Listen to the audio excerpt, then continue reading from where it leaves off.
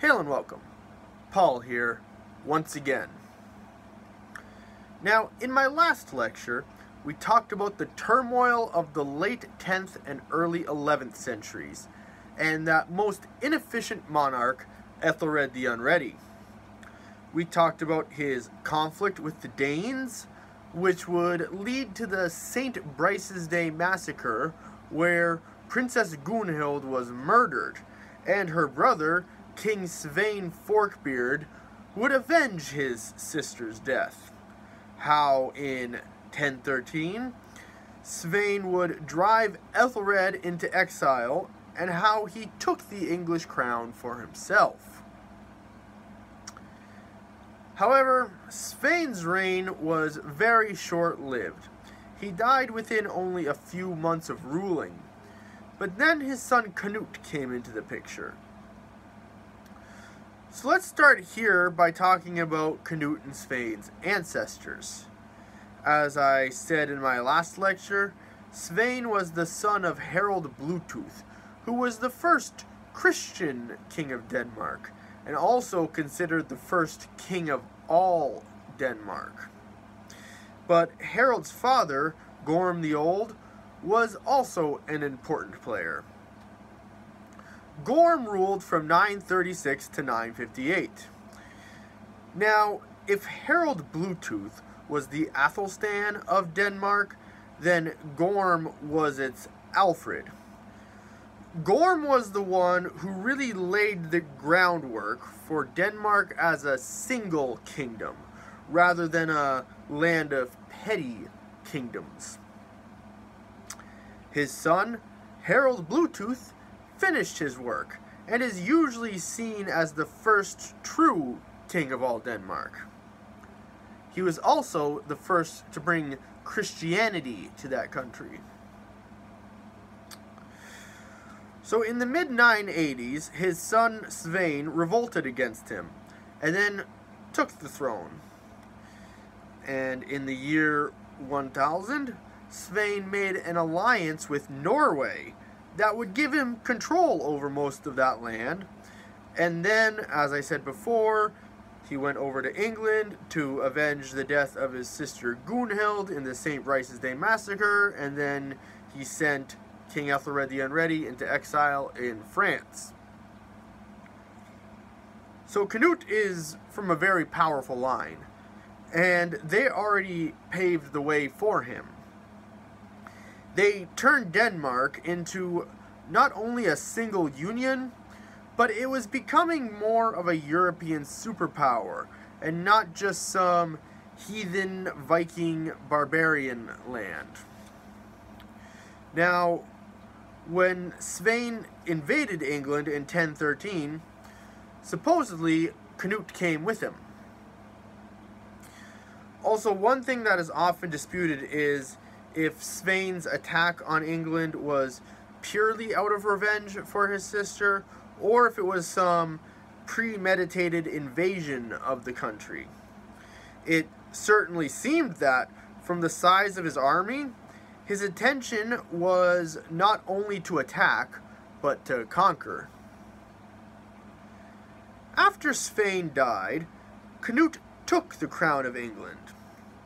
Now, it is also important to note that after Svein left Denmark, it would be ruled by his other son, Harold II. Now, Canute and Harold's mother was a Wendish princess named Swiatoslawa, the Wends being a tribe in modern-day Poland.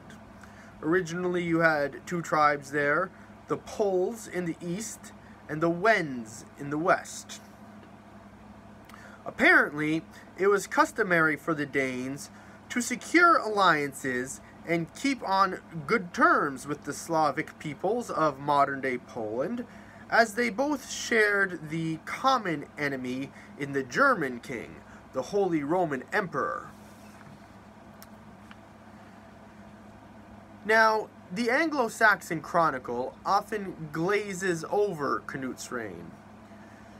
Perhaps because they were a bit embarrassed that a half-Danish and half-Polish prince descended from Vikings came and conquered England. But what Canute did was pretty damn important. For one, I know I've loosely used the term King of England when describing Athelstan and his successors, and that term is used to describe Athelstan in Icelandic sagas too. But these kings actually all refer to themselves as King of the English. Canute was the first one to actually go by the title King of England.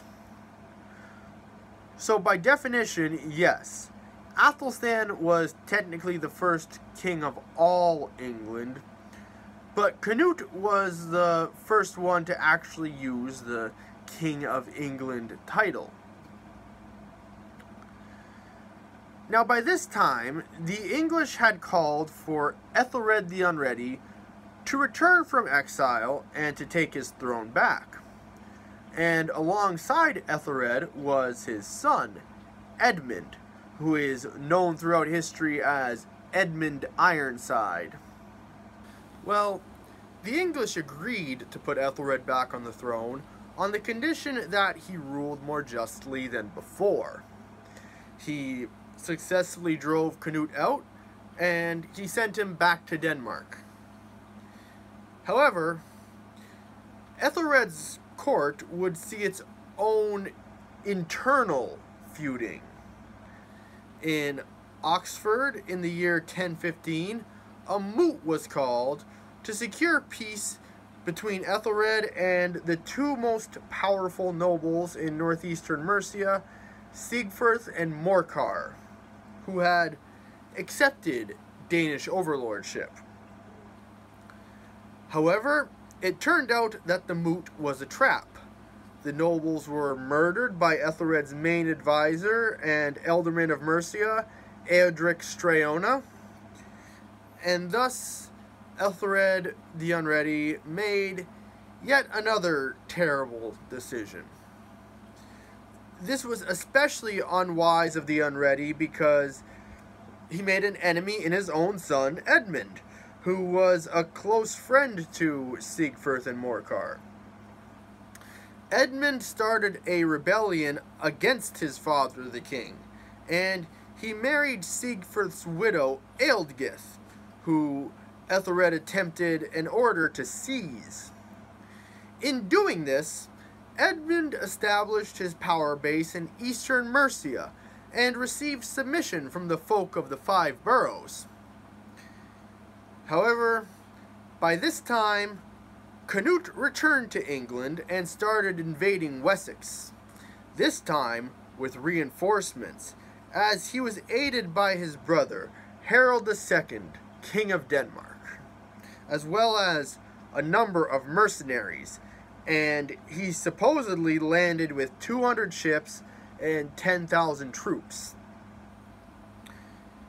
And around this time, Ethelred fell sick, and the West Saxons slowly but surely began submitting to Canute.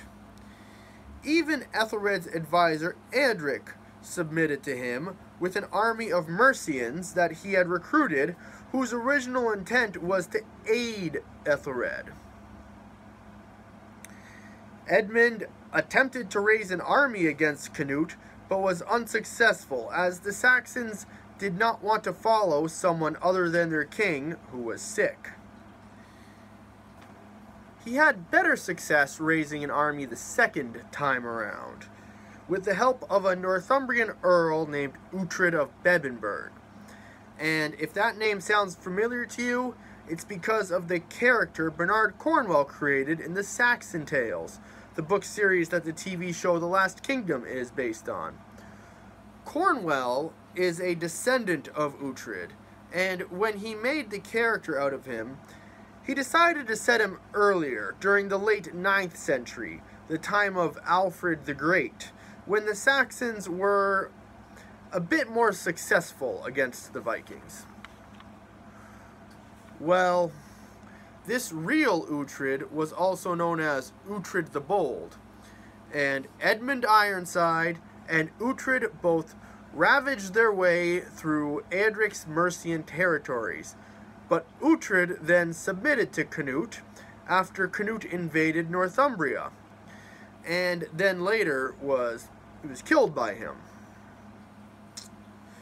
When spring came, the war shifted south towards London, where King Ethelred finally succumbed to his sickness and died on April 23rd, 1016, and Edmund was crowned king. Canute then invaded London, and following was a long series of squabbles and inconclusive battles, leading to 2 victories for Edmund at the battles of Brentwood and Otford. In time, Edmund's army would grow, and the 2 armies met for a final battle in Assendun, where Canute was victorious and his conquest of England could officially be considered a success. After the battle, Edmund was forced to sign a treaty where he would agree that he would only rule in Wessex, while the rest of England would be controlled by Canute. This was pretty much the former Danelaw regions. However, this time, those regions are ruled by a single monarch, and one who is more powerful than the West Saxon king. In the November of 1016, Edmund Ironside died, and it is highly speculated that this was an assassination.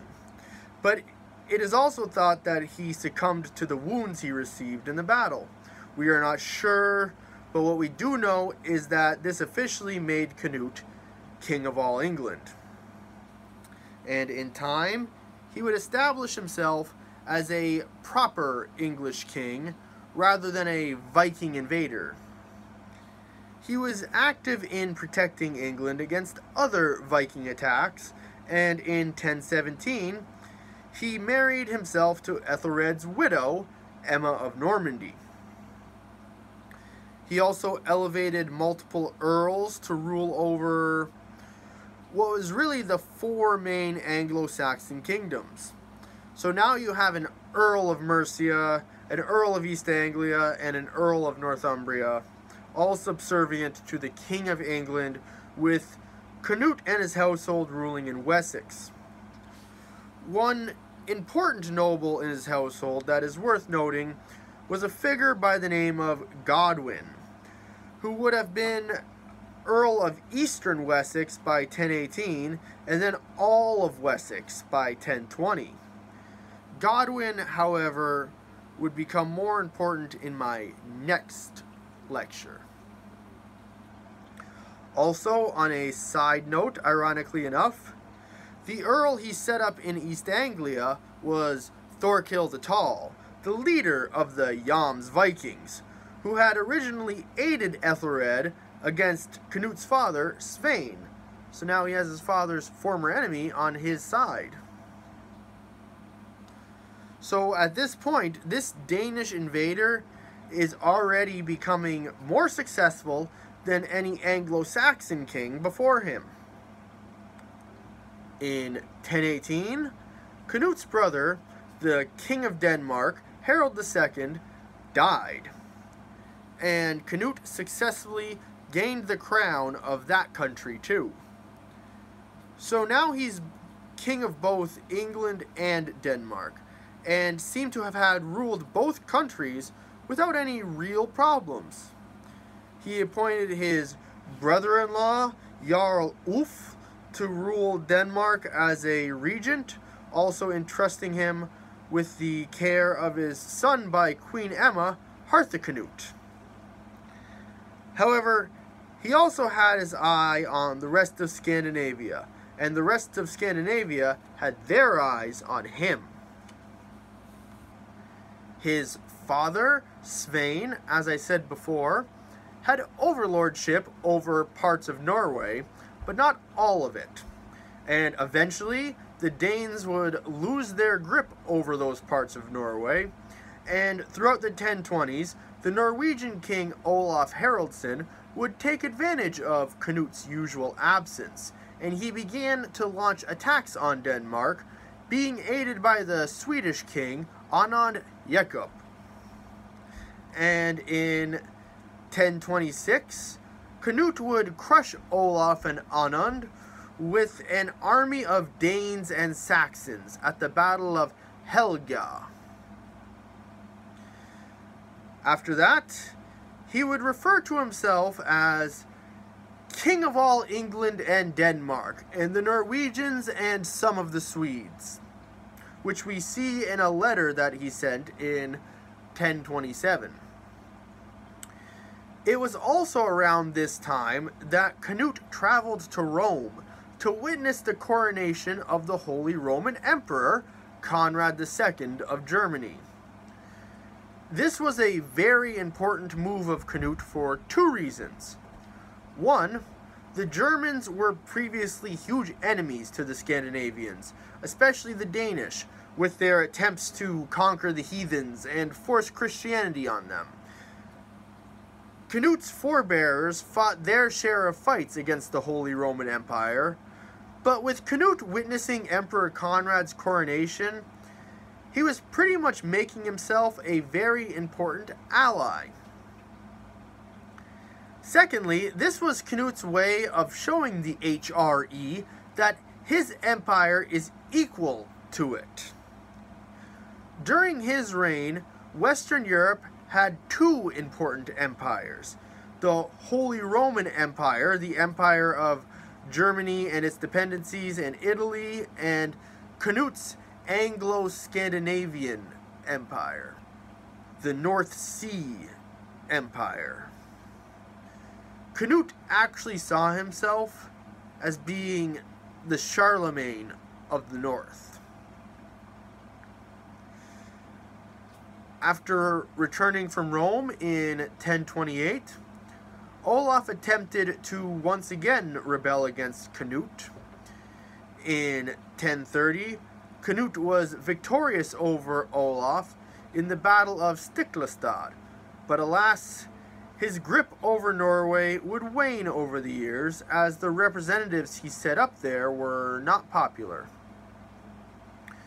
He would lose the support of the Jarls of Trondheim, who were essential in giving him his power there, and the former Norwegian dynasty would be restored under Olaf's illegitimate son, Magnus the Good.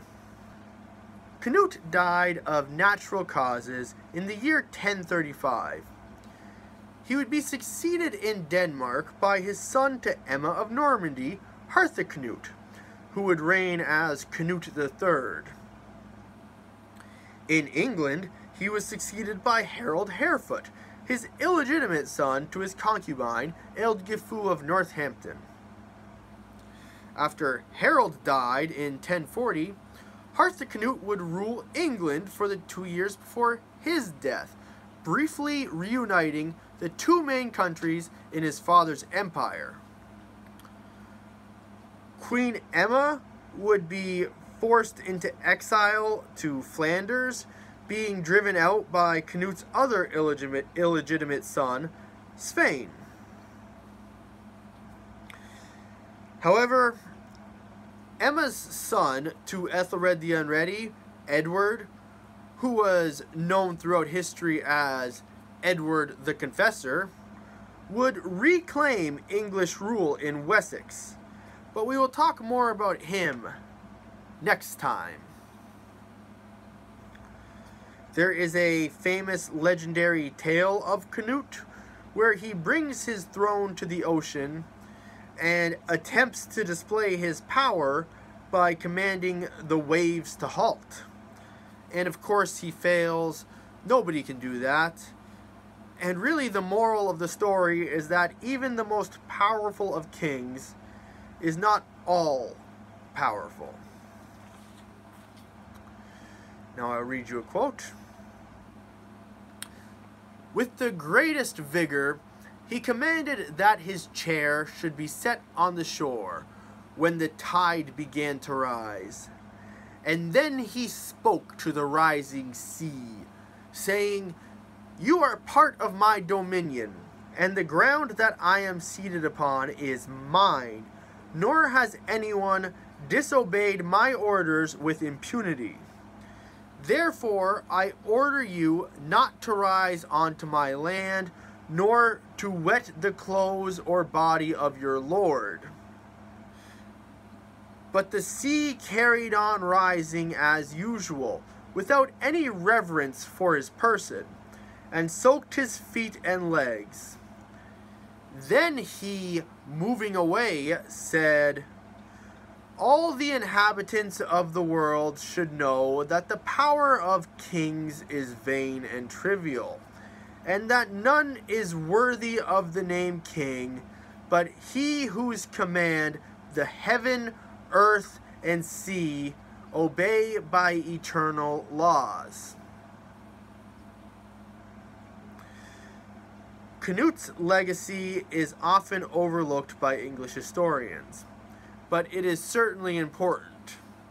He brought a sense of unity to England that had never been seen, not under Athelstan, not under Alfred. In fact, he shares the same moniker as Alfred, being known throughout history as Canute the Great. He also created a lasting bond between England and Denmark, two traditional enemies, and he finished his forebear's work in turning Denmark into a true European superpower. He also had a profound influence on the English military, founding the Order of the Housecarls, an institution of full-time, professionally trained royal bodyguards. They would bring a Scandinavian influence to English warfare, most notably their use of the two-handed battle axe, or the Dane axe. And for a brief time, these housecarls would be the backbone of England's military. Until the year 1066, when a more powerful foe arrived in Britain. But that is a story for next time. Bless to all.